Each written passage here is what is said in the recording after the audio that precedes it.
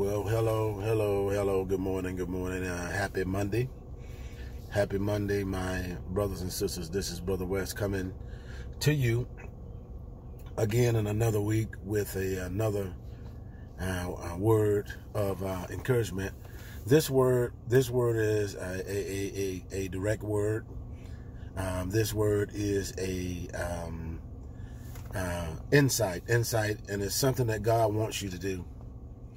This is something that God wants you to do, and something that God wants you to be aware of. This serves as, and with me as a prophet, a watchman. A watchman is someone who watches on the wall, someone who's able to see when the enemy is coming into the city and warn the people.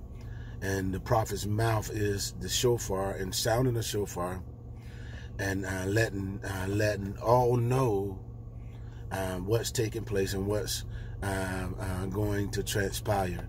And so a watchman, a prophet is a watchman, someone who guards the gates. And so this is what, I do. The scripture says that he's given to the church the fivefold ministry for the perfecting of the saints, that we might come into the unity of the faith. And one of the functions of being a prophet is to hold all things into exact conformity to the will of God, to the word of God. And so there's a standard. There's a standard, and that word is the standard. And a prophet is one that guards the standard, guards the word, the sanctity of God's word, his name. And so in this sense, and what I'm going to do, this is, you can say this is a word of knowledge, word of wisdom, prophecy. And what I will say, give some examples but one of the things that I will say is that God is saying to break the agreement, break the league.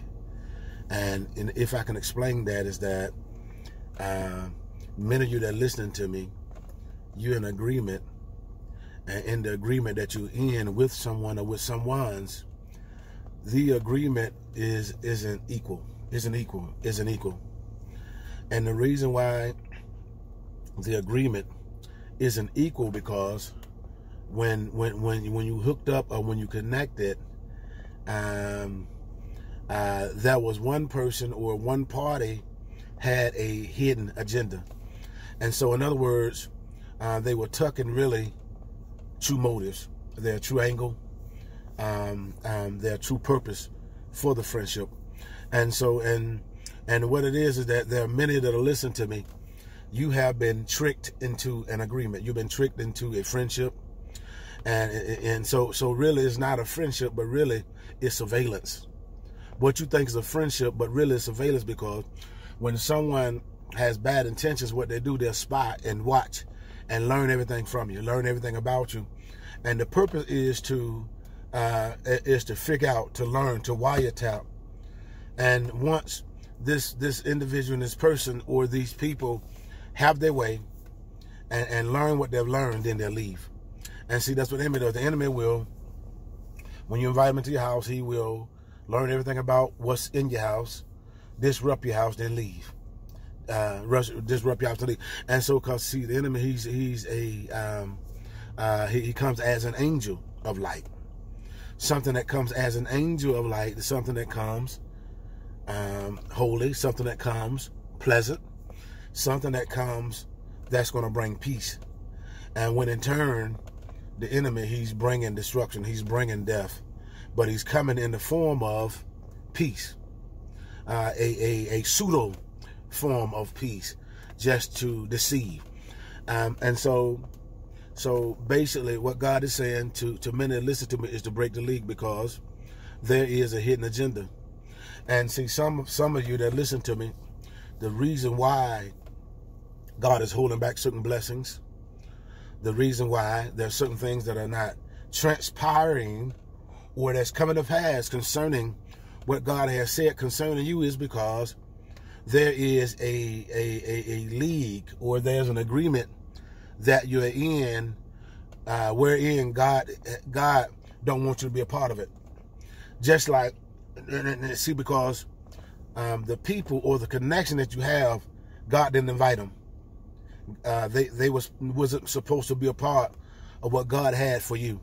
And so just like when, if I can give an example, when the children of Israel, when it was time for God to give out portion, give out land for the tribes, the 12 tribes of Israel. And many of the tribes, they instead of they allowed the Babylons, they allowed their enemies to stay. They allowed the enemies to stay because they were making money with them. They got into some kind of agreement with them, making money, hustling and stuff like that. And also some was afraid, some was emotionally tied, connected. But all the reasons, they decided and allowed them to stay. But when it was God's plan for them not to stay, but for the children of Israel to share, not to share this land, but to have this land all by themselves. But because they allowed the enemy to stay, God said, you can allow them to stay. But it was my original plan for you to drive the enemy out, the Babylonians out. But the fact that you allowed them to stay, and as long as you allow them to stay, they are going to be a stickler in your eye. They're going to be a thorn in your flesh. So in other words, because you allow the enemy, because you allow this thing, this agreement, this agreement with the enemy, because you decided to agree and allow them to stay, they can stay. But this agreement is going to be with torment. This agreement is going to be with pain. This agreement is going to be with destruction. This agreement is going to be with hurt. This agreement is going to be very uncomfortable. And so many of you that listen to me, there's an agreement. There's an agreement that you have connected with someone or something in which God did not want you to connect with. But because you have decided to allow to stay, and see what God is saying, God said, break the connection, break the agreement, break it now, because this land and what God has for you in this land that he has prepared for you is for you. And so, but not the enemy, not the ones that you agreed with. And God was also saying that, but if you allow them to stay, when it was told, when you were told not to touch, but to come out from among, be separated. But because you allow certain things to stay, because of an emotional tie, because of a connection, because of whatever, because you allow, if you allow them to stay in this blessed place, in this land that it was only for you, but not for strangers, if you allow them to stay, they are going to become your stickler. They're going to torment you. They're going to beat you. They're going to take you through all kind of changes until you break the agreement. Until you break the agreement, there are certain sufferings, there are certain pains, there are certain curses, there are certain problems, there are certain issues that's always going to arise and surface itself until you break the agreement.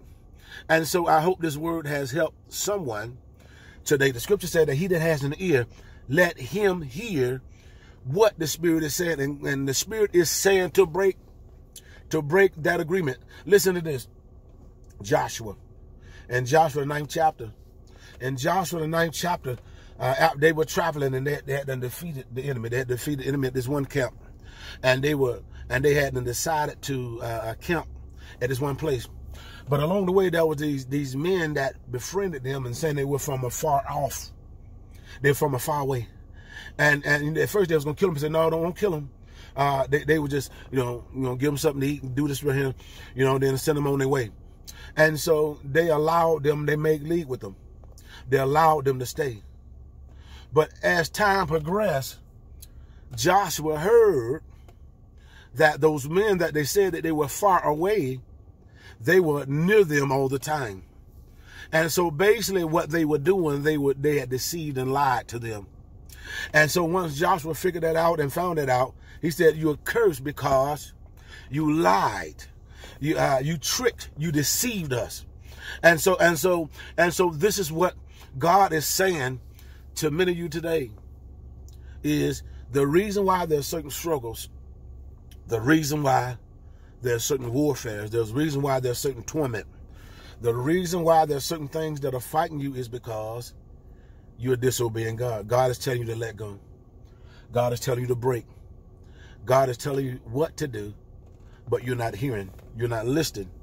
But when you hear and when you listen and when you do what God has said, because the scripture said, when you submit yourself unto God, God will give you the strength and the power to be able to resist the devil, and he will flee. Is that all right? Good morning and happy morning, and God bless you and heaven smile on you, and may all God's best be yours. God bless you.